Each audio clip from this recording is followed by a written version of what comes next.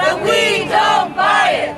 GM denies it, but we don't buy it. We're here today because Colombian General Motors workers are starting their third week of hunger strike outside the United States Embassy in Bogota.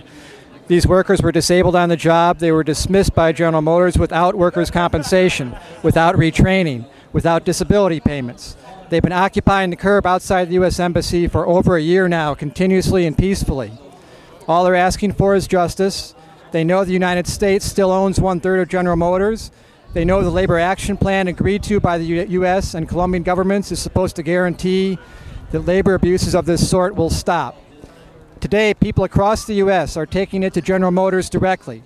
In Detroit, there'll be a rally outside GM headquarters. In McLean, Virginia, there'll be a rally outside the residence of GM's CEO.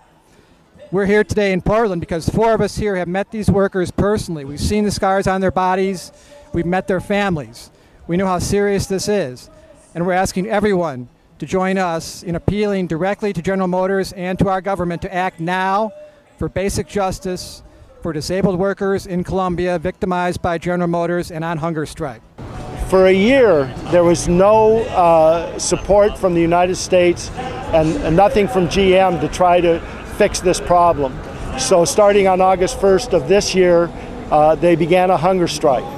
And so it's 2 weeks into the hunger strike, or almost 3 weeks into the hunger strike, and several days ago, a number of the workers actually sewed their lips shut to show their seriousness about maintaining this hunger strike for as long as it took for them to get justice for these work-related injuries that they didn't get any workers' compensation for, and that they got thrown to their street. They can't feed their families. They're surviving off the love and solidarity of their local communities, and in the meantime, they're taking this drastic measure of a hunger strike to show the world that this injustice needs to be corrected.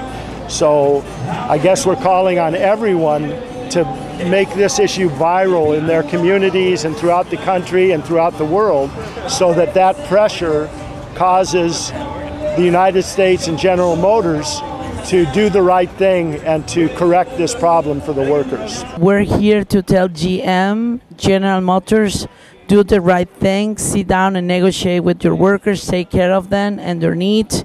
These workers have given you their hours, their time, their salary. They have given you their family time, their children play time, so they can build the best of the cars, and you in exchange have fired them because they got injured at your workplace, and you are denying what happened in your workplace. That's a shame on you. You know how workers accidents happens. That's part of the job. So you just gotta take care of it and pay for their medical bills and make them whole as much as you can, and their families. Firing them is not gonna get you anywhere. That's not an American thing. Americans, we take care of our problems, our responsibilities, we face them. So we're asking you, we citizens here in Portland, Oregon, to take care of the workers. Shame on you. We will continue fighting you, protesting you, and broadcasting everywhere in the United States what you're doing. This is not okay to mistreat workers in Colombia. What we want is you to represent Americans with pride overseas, in Colombia and everywhere. So we're not gonna let you, create bad publicity for Americans here in the United States. GM, shame on you. This situation is one example of globalization.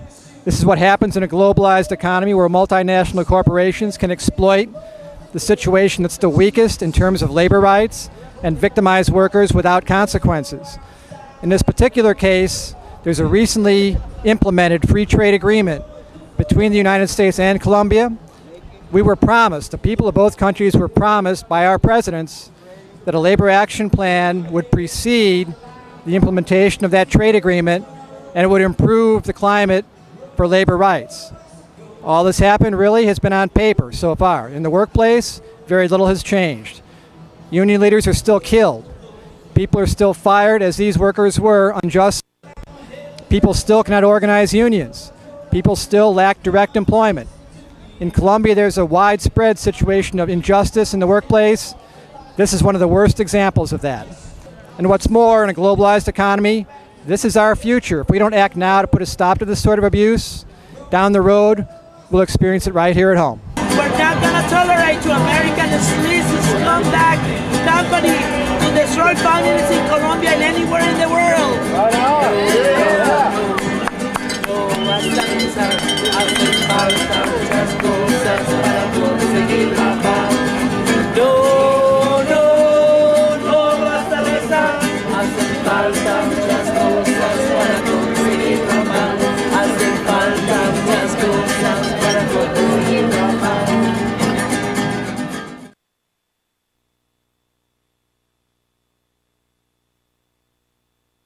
To give us a little synopsis of what this issue is going to be all about, and hopefully folks were lucky enough to tune into that. We have one of the speakers on the show that was on the video, John Walsh, with Witness for Peace.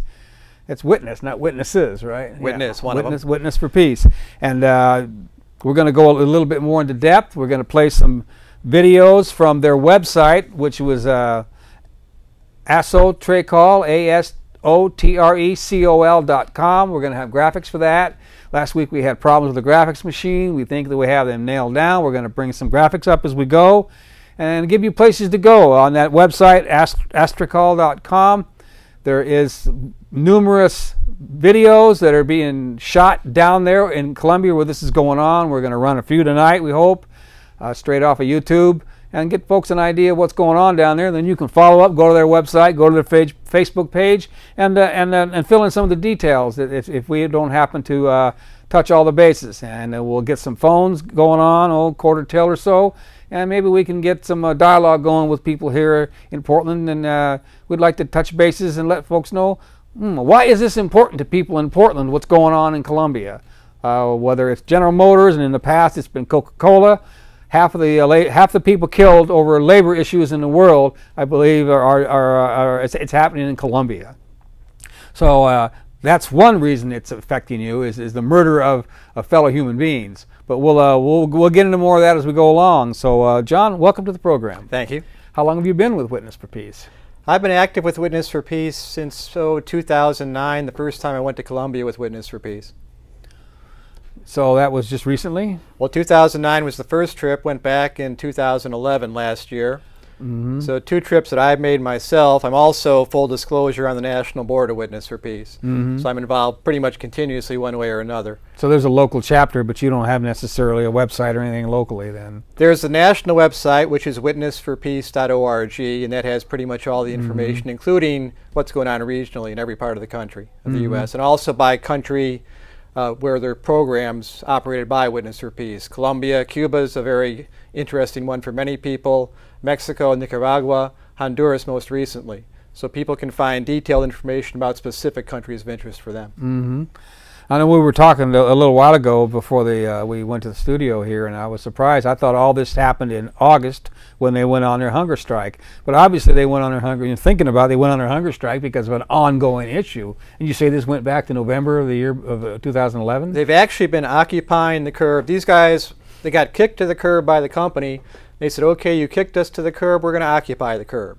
And the curb they picked is the one across the street from the U.S. Embassy. They've been there since August of last year.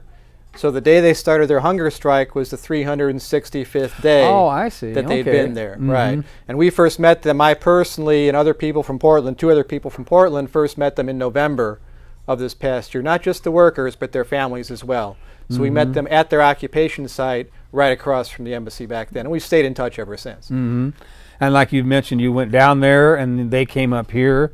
And obviously when you went down there, you were working with the people. And what did they do when they came up here? Were you traveling around the different cities explaining the situation? What happened is that people from that delegation were very touched by this struggle and wanted to help these guys win.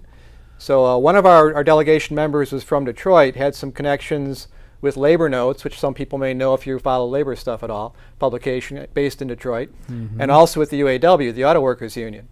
So we were able, with the help of those connections and doing some fundraising amongst ourselves, to get invitations for the president of this group, Jorge Parra is the man's name, to come to the United States for the Labor Notes Conference in Chicago in May, and to visit the UAW in Michigan right after that. So we brought him up here.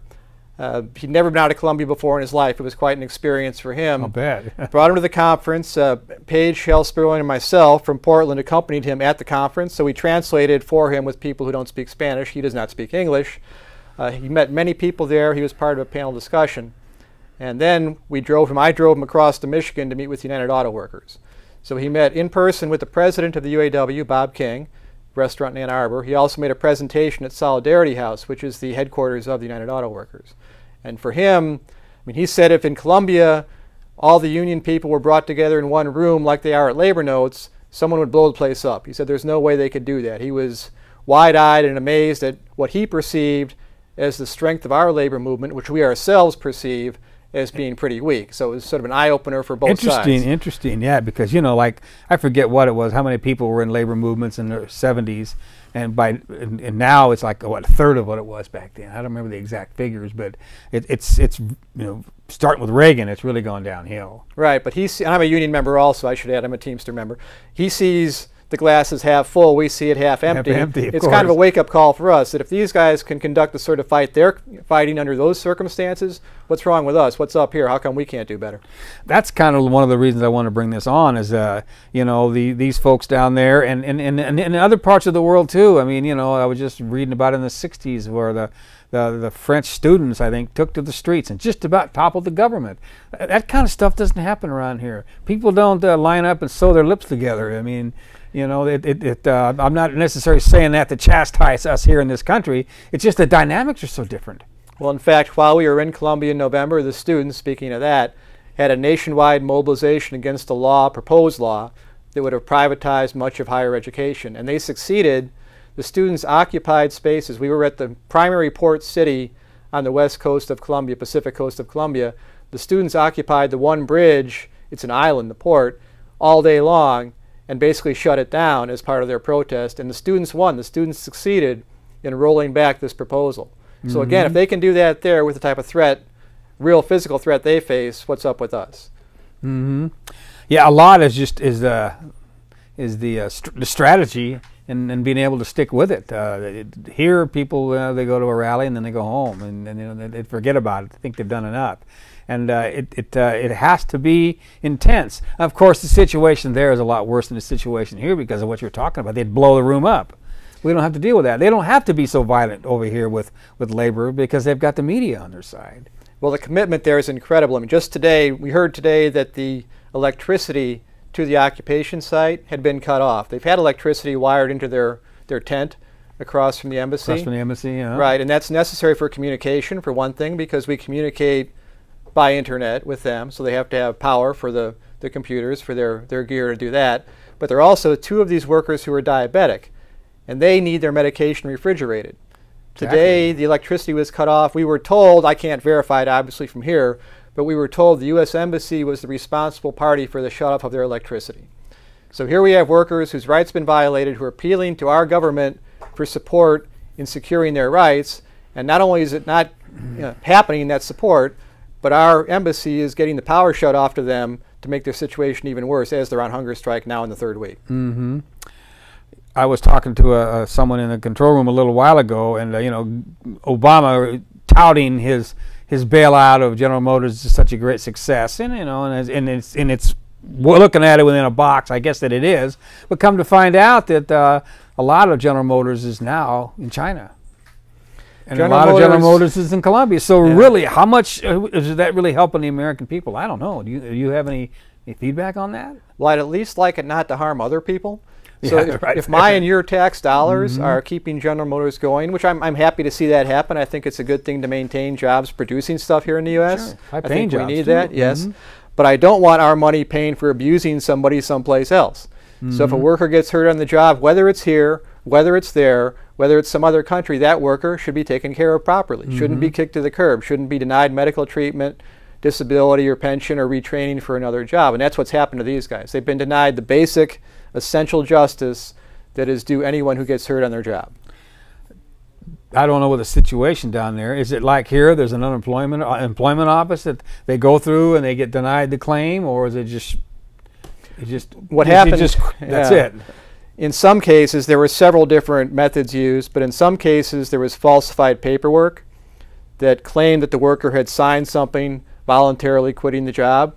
The worker had never seen that paperwork, but a labor inspector who was in cahoots with an attorney who worked with GM authorized that paperwork as being legitimate. And the worker on paper officially left work voluntarily, but in reality got fired, didn't even know it in those cases. Now it's funny you mentioned that, because I was going to bring that up, you know, the word fascism, the marriage between corporation and state.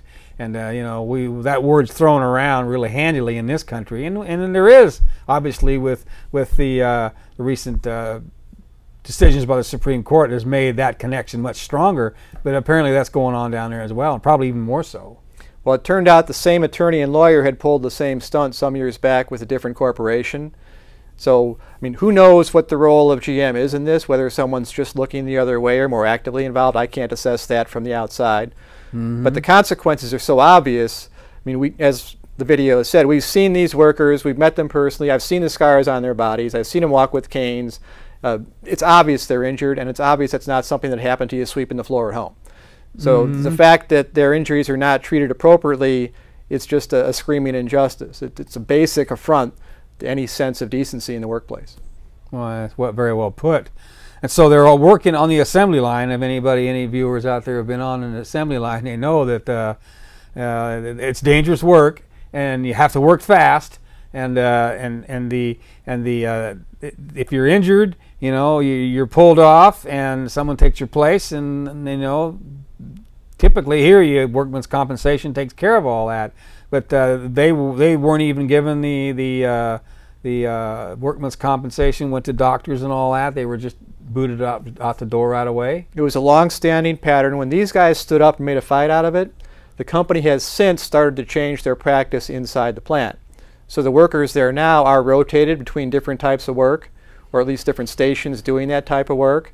Robots have been installed, a couple for the first time, but that doesn't help the guys already hurt. They're still outside on the street with nothing. So their struggle has succeeded in helping other workers, which is a good thing, and it's positive the company has taken some steps internally. But these guys and their families are still out in the cold. Right, and the steps are taken is in such a way that just like in the forest, it's all mechanized now. So they're standing up for that, and there may be safer conditions, but at the same time, there's less workers that are needed. Well, actually what's happened, Colombia's gotten the hand-me-down equipment. So something that used to be in the U.S. may have been moved to Mexico. It then may have gone from Mexico to Colombia. So there are several generations behind in terms of production technology. And what that's meant, when they've switched from producing one model of vehicle to another, instead of redesigning the production line the way it would happen here, they've done a lot of that just sort of on the fly and manually. So it's more strenuous work, it's less ergonomic work, and that results in increased injuries. They had video, they filmed video inside the plant, they showed us. One guy had to pick up the entire car by the door to adjust the fit of the door, so you see him lifting the whole vehicle off the ground by the door, 142 times in a shift. I was just going to say, yeah, you could do that once, you could do that 10 times, but you know, ergonomically, at the end of the day, I mean, you know, the spine and all, you know, many different parts of the body that's going to affect in the long run. Right, and they have large welding rigs. They're suspended from the ceiling, but they have to wrestle them into position to make the welds. So you're trying to pull all this weight into the right place and hold it to make your welds. Things like that just break down these guys' bodies. Was that a particular factory or whatever moved down there from the United States, or was that they just went down there and opened one up, you know? I think it's been there since 1956, the operation. If that's not the exact year, it's certainly been there for a long time. So it's about as old as I am, roughly, okay? The equipment, in many cases, as we understand it, was hand-me-down equipment. So as far as what they actually have by way of production technology, they view themselves as being 30, 40 years behind the times. I'm not an engineer, I can't tell you exactly, but the basic point is they're not using state-of-the-art methods. Right, and apparently the workers suffer for that. How many workers are we talking about that have been injured? Obviously, they're probably not all at this vigil or whatever. Right, they figured that at least a couple hundred they knew about had been injured. The association itself, when we went in November, had 68 active members, guys who'd lost their jobs and were part of this protest in front of the embassy. Now, over time, they've lost their homes to foreclosure. They haven't been able to feed their families, so they've been worn down, and attrition has reduced the ranks to the 13 guys who are holding out now, the 13 on hunger strike in front of the embassy. But obviously, if they win, that's a positive thing for the rest of the group, too. So these 13 are fighting for themselves, yes, but also for other people. Mm-hmm. That's you mentioned the wife and kids, and that was gonna be my next point. We seem to be on the same beam here. This isn't just 13 people that are standing up for workers. These are families involved, and as you say, they've left, just like here, they've lost their homes. Basically, with the main reason that people lose their homes and file bankruptcy in this country is because of medical bills. The same situation is going on down there. Right, they're not getting medical care. That's a very good thing to bring up, because in their situation, I mean, I might get by without medical care being basically healthy. Hopefully it stays that way. These guys obviously need medical care all the time, and they don't get it because their injuries were not classified as being occupational. As far as the families, in November when we met with them, typically a Witness for Peace delegation meets with various groups, and a workers group, usually it's the workers. In this case, besides the workers, it was the workers' spouses, the workers' kids. There was this whole, probably twice as many people who were family as there were workers themselves.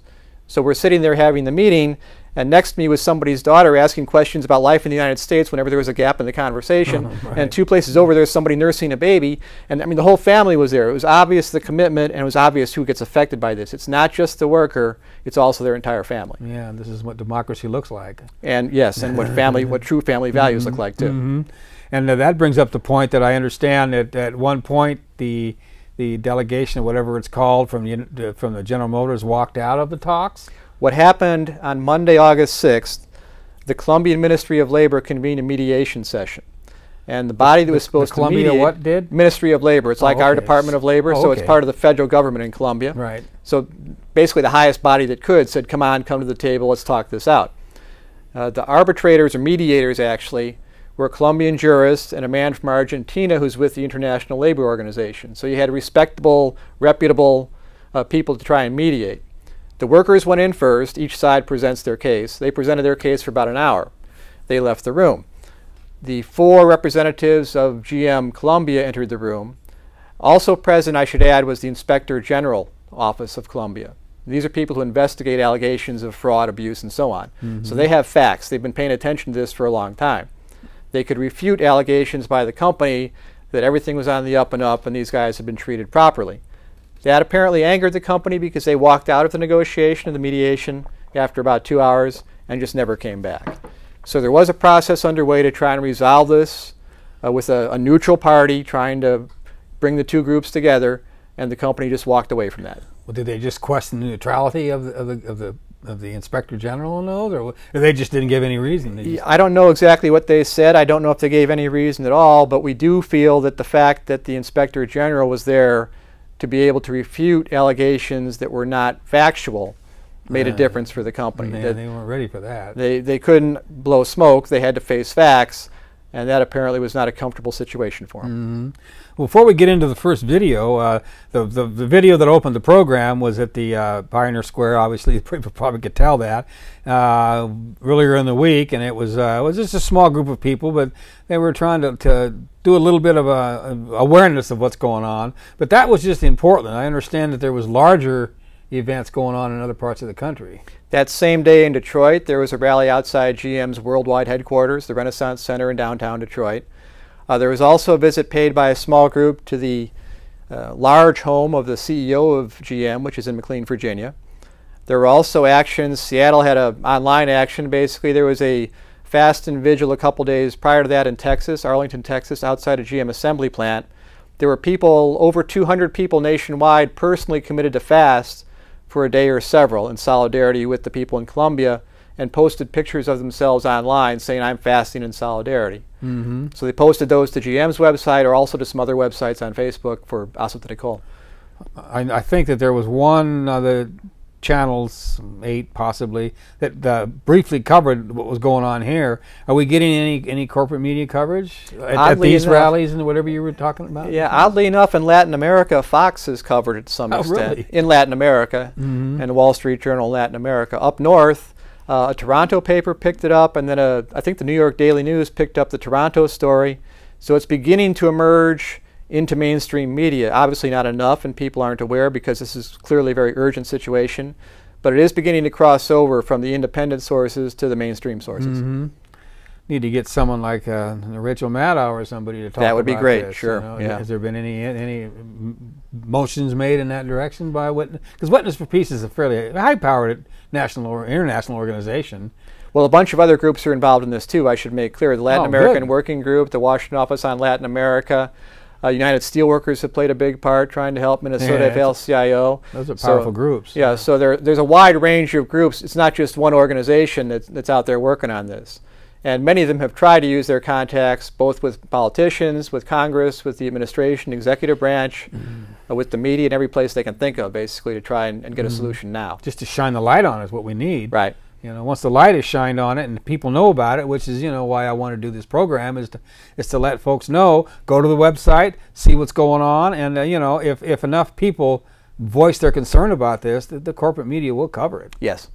You know, as much as they don't want to. You know, like, you know, the best example of that is the Occupy movement. They ignored that for what, a couple weeks, and once I forget who it was. I think it was Lawrence O'Donnell started talking about it when that one cop did some real damage to somebody, and he started talking about it. And once that ball starts rolling, then they all have to jump on board. And something like this, and it isn't just what's happening down there. There's situations like this going on worldwide, and this is just one light shining on a problem that is going on outside the scope of that spotlight as well. We want this to reach the mainstream media and popular opinion before someone loses their life, because we know these guys personally. It matters to us personally. And you know, I think that you worked with the crew in there and you got 3 windows open with different videos, and hopefully we'll get these in the proper sequence here. Your first video was going to be the actual announcement of the hunger strike. You might go into that a little bit, then we'll play it. Right. This is the announcement they made the day they had 4 of them had their lips sewn shut. Many of them began the hunger strike at the same time, but 4 actually had their lips sewn shut. And they explained their reasons first before that happened. Then they had the lips sewn shut and showed what that looked like after the fact. All right. So this is a little 2-minute clip. Hopefully we'll get the right one.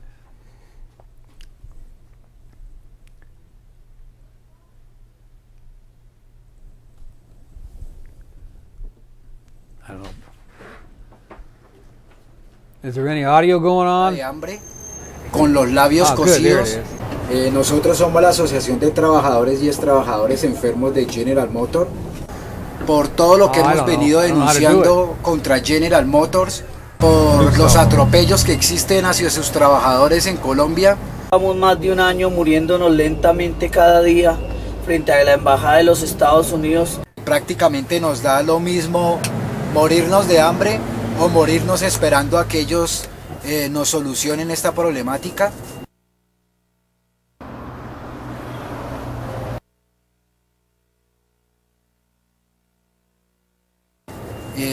Estamos decididos a llegar hasta las últimas consecuencias y bueno, que Dios nos acompañe y nos ayude. Amén. Bien, esperamos contar con su ayuda y con su apoyo, llamando al señor embajador en Colombia, Peter McKinley, y también a Dan Arkerson, presidente de General Motors.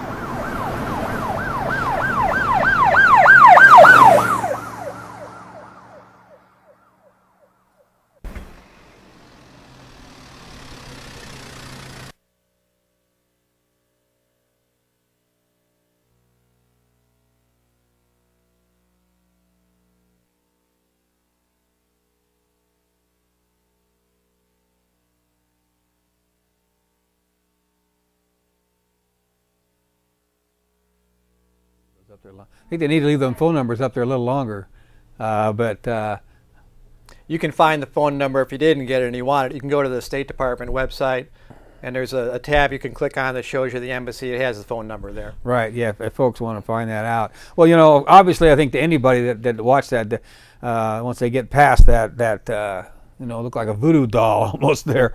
The dedication to these folks is phenomenal. And, you know, those folks that were sitting there were Colombian, but, you know, I could easily picture any number of union members that I've seen downtown for free trade or all the different, many of the different jobs with justice rallies and things. I mean, that could be, it could be any one of them folks, except that in this country,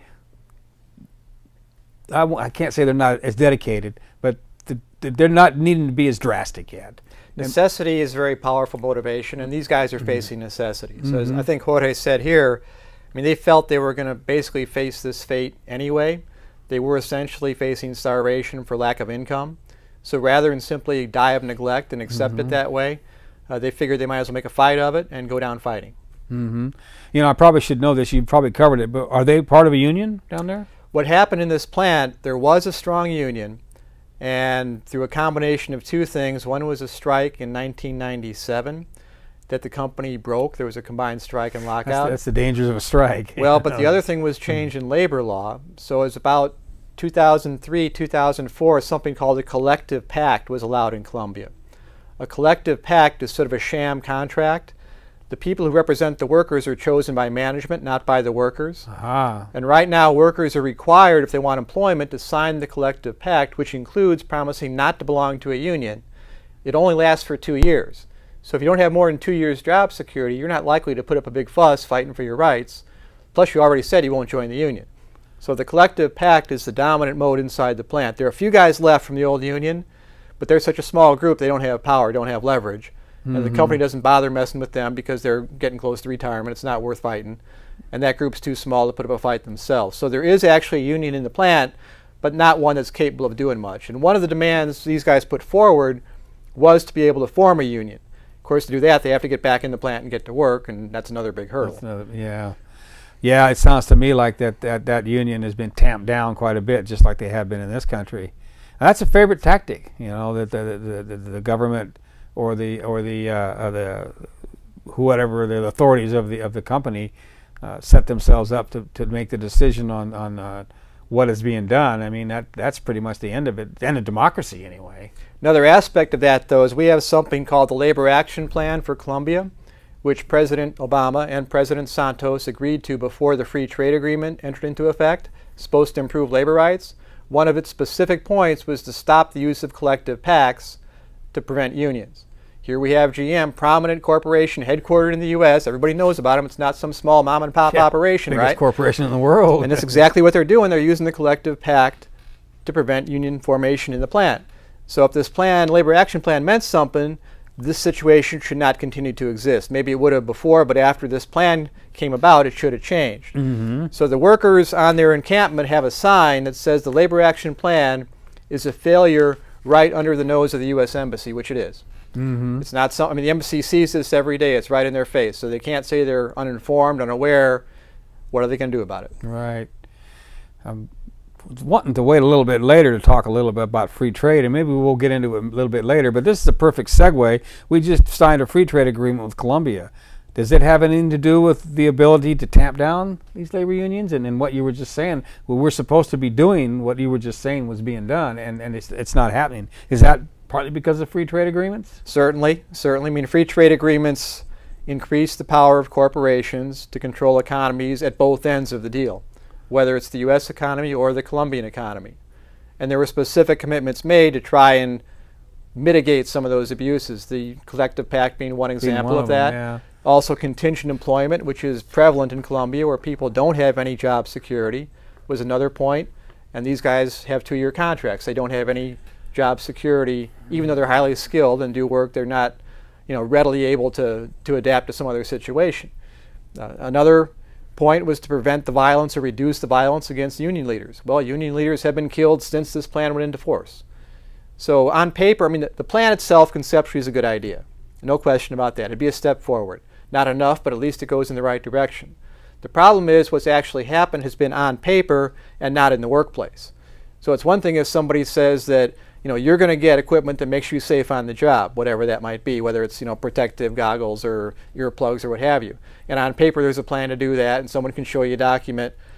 Well, the way this plan has been implemented, that would be considered compliance, even though you yourself don't actually have the goggles or the earplugs. Right. So what good does it do? You know, so this plan is, it's words so far. They're good words as far as they go, but it hasn't changed the life of the worker. Right. By plan, you're not talking about the free trade agreement in general. You're talking about these specific... This labor action plan, which actually was kept out of the free trade agreement, so it's not enforceable, other than trying to hold politicians accountable for keeping their promises. Yeah, the free trade agreement is viewed... I mean, I was surprised myself the first time going to Colombia at how universal the opposition to it was in the people we spoke with, who were not executives and were not... some were politicians, actually, but... You know, I had the view that we were against it, knowing we would lose jobs, we would have a damaged economy, many of us, because of it. But the Colombians felt even worse about it. They felt it's going to cause people to be displaced from their homes because corporations covet natural resources that are beneath where indigenous communities live or Afro-Colombian communities live, that people who want to clear land for port expansion, which comes with the free trade agreement, would displace ghetto residents, slum residents violently. And none of those people have any political clout or whatever. No, they don't. They don't. And they're disadvantaged historically. They also often don't have legal title because they've held land collectively. So they don't have the same process to defend their rights as people might if they were in a more middle-class setting, which also happens in Colombia. But they don't have the same chance of defending themselves that other people might in a modern, quote-unquote, legalistic framework. No, that makes sense. Well, I think maybe it's time we listen to some of the families. Yes, that's a good idea. So that's what this second clip is about? The second one shows the family, the specific family of one of these workers, and lets the family members, the wife and daughter, talk about the situation. All right, hopefully we'll get that right one up. The crew's doing a great job tonight. Perfect. I love being able to Realmente la situación después de que nos despidieron, que me despidieron a mí de la empresa ha sido muy dura para mi familia y para mí. Nos han cortado el agua, el gas. Después nos han cortado la luz. Que la niña menor de nosotros se quemó la mano con una vela. Se quemó con una vela porque ya llevamos 6 meses sin luz. Y ella es una hermana que really well readable unless there's white behind it. Desde donde está nos está apoyando. Just need a little more, entonces ella nos regaló la luz por medio de un cable. Yo estoy acá de lunes a viernes, 5 días en la semana. Yo perdí mi trabajo debido a una enfermedad que yo tuve sobre mis hombros y sobre mis codos. Día y noche aquí. No hay que comer. Aquí la única forma de uno medio sostenerse es con las ayudas de las personas de aquí del barrio. Nos ayudan por ahí una librita de arroz, que un aceitico, que un tomate. Y aquí a diario lo que se come es arroz con huevo y nuestras familias allá en la casa pues aguantando hambre porque no tenemos de otra cómo solucionar este problema. Las niñas entran a las 11 de la mañana a estudiar, llegan hasta las 7 de la noche y muchas veces me han tocado que la situación no nos da para más. Nos ha faltado la comida, pero nosotros hemos tratado de sobrevivir como así sea con un plato de arroz. Mi casa ya me la quieren rematar. Estamos a punto de perder la casa. Mi hija la semana pasada se comió la piernita, le cayó una guapanera encima en la piernita. Como pueden ver, yo me quemé la pierna. La estamos curando solo con remedios caseros. Por falta de la EPS no hemos podido ir al médico. Se veía rojo, rojo, rojo. Ahorita ya tengo costra.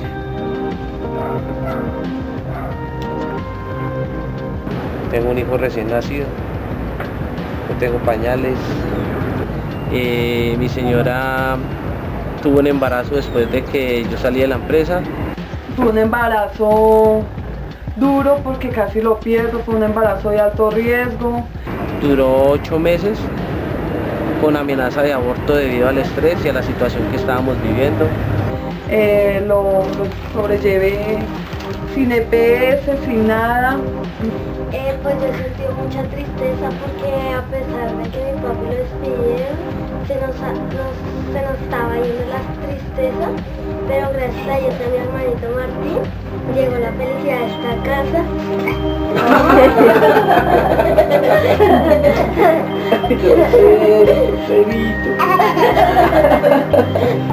Son 10 meses que para nosotros han sido 10 meses de lucha y queremos que mucha gente siga este ejemplo para que algún día se nos respeten nuestros derechos humanos, se nos respeten nuestros derechos como seres humanos. Yo de todas maneras, yo continúo aquí en la lucha, a pesar de que la situación en mi hogar es muy dura. Cuando seamos grandes, yo quiero que esta historia nunca se olvide. Gracias. Y lo más complicado y lo más horrible es que el gobierno colombiano sabe de esta situación, incluso el gobierno norteamericano. Por eso es que nosotros les pedimos la ayuda a ustedes de corazón, de que si nos ayudan a denunciar esta noticia en Estados Unidos, para que la gente se concientice, para nosotros va a ser la ayuda más grande que hemos esperado durante todo el tiempo que llevamos acá.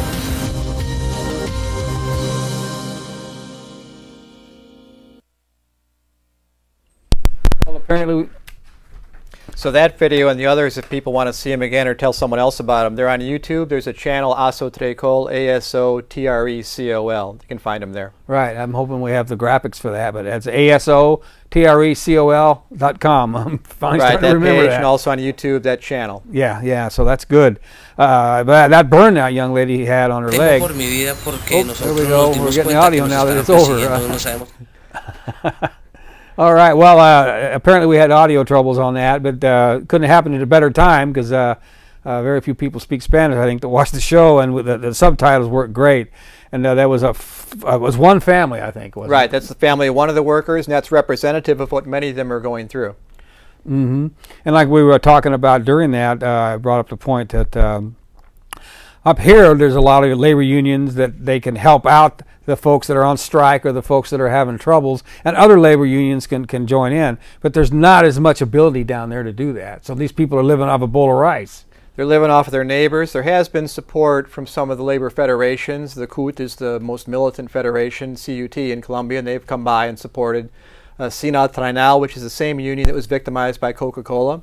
They've also come by and supported very strongly. Mm-hmm. So they have gotten solidarity within Colombia from the labor movement, but there's not a union in the plant, in the GM operation, that can stand up for them the way they need. Right. That's all the more reason for folks in this country to get on there and lend a hand as best they can. Well, with 16 minutes left, there was one more little video that you selected. You might mention that one. There's one more where a guy describes what it's like losing the job, how that process works, and what happens when they try and do something about it to claim their rights. All right. If we can get that one up there, then maybe we can open the phones. Temo por mi vida porque nosotros nos dimos cuenta que nos estaban persiguiendo, no sabemos con qué intenciones. Por el hecho de estar enfermos, nos despidieron. Yo no he tenido problemas con nadie, sino solamente con la empresa General Motors. Que ellos mismos tenían nuestras historias médicas. Salgo de acá, salgo el fin de semana en mi casa, me quedo los 2 días, sábado y domingo, encerrado en la casa con mi familia. Ellos tienen su departamento médico dentro de la empresa para detectar dichas dolencias. Y así la empresa podía determinar qué personas estábamos enfermas para podernos despedir con cualquier argumento, sea porque nos terminaban el contrato. Yo tuve que escolarizar un tiempo a mi familia, a mis hijas del colegio, porque no sé, por amenazas, por temor a que nos fueran a asesinar o a hacer algo.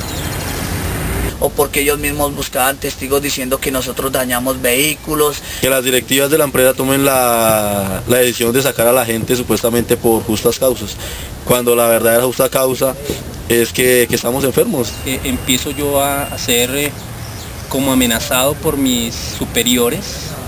Y todo está comprobado, los exámenes de todos muestran las patologías, enfermedades. Cuando vieron la oportunidad de sacarme, pues vieron que se había bajado la producción y me sacaron, pero realmente me sacaron fue porque yo estaba pidiendo reubicación por la mano. Empezaron a mandarnos dirigentes del pacto colectivo.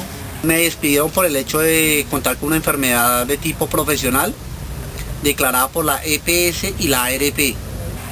Diciéndonos que nos acercáramos a la oficina de relaciones laborales y que arregláramos, porque si no nos iban a sacar de la empresa sin nada. Y lo que se ha estado ante los jueces, ellos me dan la razón de que por estar enfermo profesionalmente debían haberme despedido por medio del Ministerio de Trabajo, pero ellos violaron la norma y me sacaron así sin cumplir los requisitos. Nosotros pues lógicamente asustados, vulnerables, porque no sabíamos qué hacer, no conocíamos muy bien nuestros derechos. Y me hicieron firmar un papel, un documento que pues yo no conocía porque no conozco de leyes. Al cual pues nunca lo dejaron revisar. Al año de cumplir la incapacidad, la empresa me llamó a arreglar, supuestamente. y el arreglo era pagarme el año de contrato que tenía ganado, y si no arreglaba, pues me sacaban. Lo que temen es que nosotros denunciemos esto y se haga público. Pasado año y medio, con otros dos compañeros que les pasó la misma situación, iniciamos proceso sobre esas actas en el ministerio para que hicieran una investigación. La realidad que se vive sobre el acoso laboral, sobre los despidos injustificados, sobre los engaños por parte de la empresa hacia los trabajadores.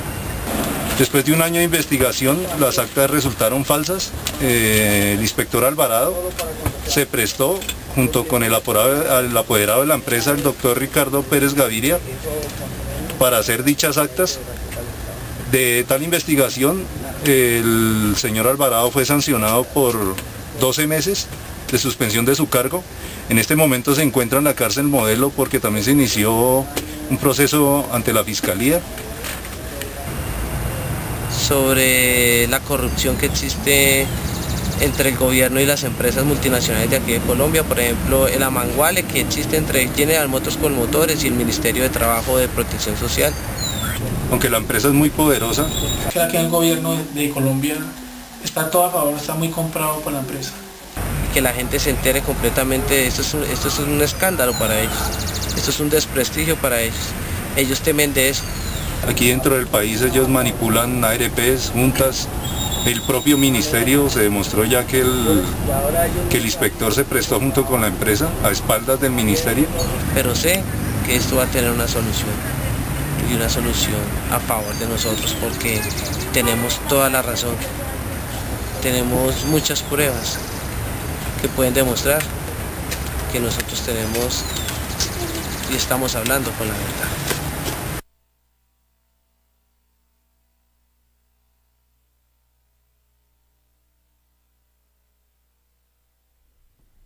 Oh, before we move on, there's a petition, change.org. At I forgot about that. Yes. Yeah, right. That is one way people can weigh in. Right, you can put in the search terms of disabled Colombian GM workers, you can put Aso Coal and find the petition and sign it. It's been growing rapidly recently and that really helps. Right, and that's one of the main things we need to do is get people involved in that, and they know people are watching at that point with those petitions. So where does the petition go, to GM or to the Colombian government, or both of the above plus the U.S. government? So it goes to GM Corporate, goes to GM Colombia, goes to the U.S. Department of Labor, goes to the Colombian Ministry of Labor. All right. Well, so we might, if we can, I don't know if we put the phone number, if we got a graphic for the phone number. It didn't work out last week, but it's 288-4448, 503-288-4448. I'll mention that a couple times over there. Oh, we do have a graphic. They're on the ball tonight. Great crew. Anyway, well, if the phones are going to light up, possibly, but we'll talk a little bit. You do a labor show at KBOO, and you've covered this issue. And right, on KBOO Labor Radio Monday nights at 6 p.m. Every Monday? Every Monday. It's different people. It's a collective that does the show. So Jamie Partridge and I do the fourth Monday of each month. But Jorge Parra, we have had his audio on the show a couple times. So if people go to www.kboo.fm/labor-radio, you can hear him speak in his own words, translated. You hear the Spanish and the English both. Mm-hmm. So you don't have to take my word for it. You can hear what he says himself. Similar to these videos here. Similar, but probably longer, too. They go into more depth. About 15 minutes or so, right. Yeah. But a couple different settings. So we had one from Colombia and also one from Detroit talking to the Auto Workers Union. Well, that's great. People need to hear these words of these folks. And bringing the video in from YouTube, like I mentioned, it was Asotrecol, ASOTRECOL.com. There's numerous other videos, and they're all short like this, quite a few even shorter. And folks can find out firsthand what these people down there are going through. I mean, it's the same situation in this country. It's just not as drastic. And there's the number, 288-4448.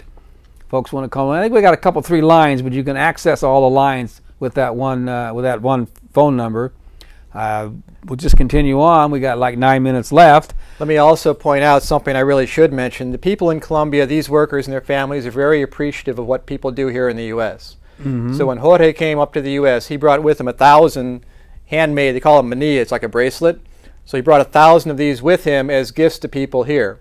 Just as a way of saying thank you, as a way of sharing their struggle. And also as a way of, when people ask you what it is, it's an organizing tool. You can explain what's going on and what the fight is. Mm-hmm. They sent another 1,000 back up with Paige in June. So, I mean, these people make these by hand as a way to be in contact, physical contact, in fact, with us. So the appreciation that's expressed repeatedly for whatever efforts people can make is just fantastic. So, I mean, you don't always know whether someone knows that you're trying to help them or if they really appreciate that. In this case, it's very clear. They demonstrate it with a very, very handy thing. I think we got a call. This will be the first caller on our new system. We'll see how it goes. First caller, you're on the air. Hey, what's up, you guys? Hey, I can hear your voice. Can you hear me? Yeah, I can hear you perfectly. All right. You have a comment or a question? Yeah. What I just stumbled upon you guys. What are you chatting about? Are you guys talking about any green initiatives or eco-friendly, sustainable actions here? We're talking about some situations, labor situations in Colombia, having to do with workers that are being displaced and denied being taken care of after they've been hurt. Oh, that's unfortunate. Yeah. So you might. If you're interested in any of these issues, you could go, continue watching the program, but you could go to ASOTRECOL is the website.com, but you can find out more about it. I would love to check that out. Yeah, thank you for leading me in that great direction. All right. Maybe you can check us out at phiplanet.com, phiplanet.com, and see what we're all about. PHI Planet? You got it. All right. Hey, thanks. I'll write that down. And thanks for the show, guys. All right. Thank you. Well, I sell a little self-promotion, but, we might learn something. Phi Planet, huh? All right, is there another call? We'll get the next caller up. That was effortless. Next caller, you're on the air. Jim, I'm so glad you're back live. All right, thank you. It's good to be here. A little bumpy, but here we are. I've had a soft spot forever for Central America, El Salvador, Nicaragua, so this is right up my heartstring. Had you heard about this yet? No, I hadn't, but it seems to me there's so many simple ways this could be fixed. How much better public relations would it be for GM to take care of these people than run a damn Super Bowl ad? I mean, yeah, there you go. This is a no-brainer. Uh-huh. Why doesn't our embassy buy a whole in Colombia, buy a whole fleet of those GM cars with the provision that the entire proceeds go to taking care of these families? I mean, there's a ton of ways that this could be massaged that wouldn't cost the company or us much, would be great PR for GM. I just don't understand why they dig in their heels and let people sit there with their lips stitched up. It's appalling. It's authoritarian. There's a lot of pride and arrogance involved here. You're right. It wouldn't cost a corporation the size of GM very much money at all to fix this problem if they cared to. And with all the tax dollars we gave them, why don't we just lean on them? I think this presidential election coming up is going to be a really good opportunity to get more out front with a lot of these issues. I don't know if you heard the story, Jim, that Amy Goodman did on the Huffington Post is doing, but Romney's big initial investors in Bain Capital, approximately 40% of his initial money, came from El Salvadoran oligarchs who were funding the death squads and Roberto D'Aubuisson in El Salvador. Well, we're back to the 70s. And they are still partners in Bain Capital. This should be out there. Everybody should be talking about it. It is time to start treating the indigenous people of this continent with respect. Amen. And it takes thinking outside the box to solve these problems. Look, you've brought a couple really good solutions, maybe not total solutions, but moving in that direction that we're not hearing about from either the American government or the Colombian government or the corporate world, and it would be nothing but a win-win for them. It's lunch money for GM. It's lunch money. Yeah. That's true, and that's also why GM needs to have their feet held to the fire. They have to feel the public pressure and realize they have a public relations issue here that's going to cost them more money than it would take them to solve the problem. Absolutely. Absolutely. Well, I appreciate the call. Bye. All right. That's a great point. That they could come out heroes rather than assholes. Right. GM corporate is distanced to some extent from this situation, so they could be the white knight here. They could come in and say, okay, we're going to make this right and go forward in a better way.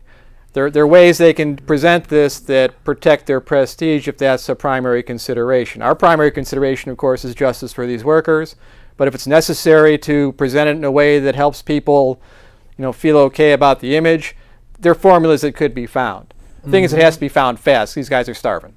Right, and the same thing has happened with Coca-Cola with the what is it? I don't know if Coke Kills is still out there. Oh yeah. But was it CokeKills.org? Well, it's Killer Coke. Killer Coke, that was it. Yeah. And the same situation that you mentioned, Sinitrial, which was the labor union down there, and well, maybe they're not getting a black eye because it's really difficult to get the word out. Well, actually, that union just had their 30th anniversary, and they're very conscious of the people who've given their lives to build their movement. So it's certainly something that's in the forefront of people's minds in Colombia. I think, in fact, it was Bolivia just said they're not going to have Coca-Cola anymore in the country. Be one of like 2 countries in the world not have it. So part of it's up to the people taking sovereignty themselves in their own nations. But that includes us holding corporations responsible that are based in our nation that we own.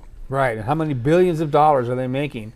It wouldn't hurt them to pay a little bit more. Like I was reading, when not much time left, I was reading a little paper put out by Jim Hightower today on making a case for the $10 minimum wage, and they say, well, it'll shut down production, and it won't work. But it's not the case at all. If you give people more money, you treat them right, it makes things work better. It greases the wheels. It doesn't shut things down. We could do with a few less CEOs, and we'd pay a whole lot more workers. That's true. That's true. That's another way of looking at it. And if people had more money, they'll spend that money. And these folks in Colombia, they were getting taken care of. People would feel better about the government. They'd feel better about everything around them. It puts people, if they got a smile on their face, it's electric. It goes out. But if people are forced to starve and make a spectacle of themselves, sewing their mouths shut in order to try to get what's due them, then that just makes everything so intense. It's a very desperate situation. They would not have done this otherwise. It wasn't a rash decision. There had been talk about this previously, so it's not something that somebody did in some fit of emotion. It was a conscious choice based on how urgent the situation is. And it's getting more urgent. I mean, they've been fasting for 3 weeks. I mean, I know that locally Cameron Witten got to like 55 and he had to quit. That's about the extreme, and Cameron's younger than these guys are. He was also, right now our climate is milder, so they're out there in the rain. It gets real cold and damp at night in Bogota. It warms up in the daytime, but it's because they're close to the equator, the seasons aren't like they are here. It's more elevation that matters. So they're going to be suffering exposure in a way that's going to make this worse. And it could work against them. It could work for them, hopefully. And we've only got a minute left. You want to kind of finish off? You have a couple of decent sound bites. I mean, we've covered this very well, but you may want to emphasize something. I think the key thing to me, what Jorge Parra, the president of this association, said to me a couple days ago, is that they're pinning their hopes on what we here in North America can do. They know they can't win this fight by themselves. They know it depends upon us to stand up for them, to fight for their rights. So anything you can do, if you can make a phone call, sign a petition online, get on Facebook, whatever you can do to help, that's needed, and it's needed now. Change.org. And remember, these monstrous corporations were spawned in the pit of America, Coca-Cola, General Motors, and they're going out and doing these activities, apparently with not the behest, but the American government letting them do it. So we're out of time. We'll be back next week. I want to thank the crew, thank the callers, and especially the guests. John, thank you. Thank you all. All right. Good night.